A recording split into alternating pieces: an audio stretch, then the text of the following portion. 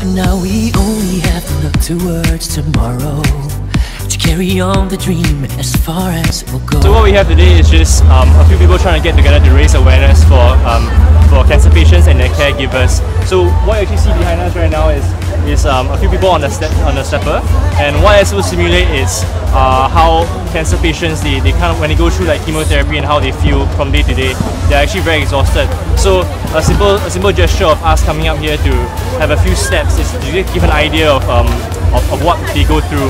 Yeah, but mainly it's to raise awareness. This is for a good cause, so it's always great to be able to help others, and we're going to all the steps today contribute to making to the Singapore Book of Records. And as a national athlete, I always feel it's such a privilege to don national colours, to be a part of something much bigger than yourself. And so if you do this, you're doing something that's much bigger than yourself, and I think that's what people should come down and do. Great, thank you so much. Thank you. Right from the start,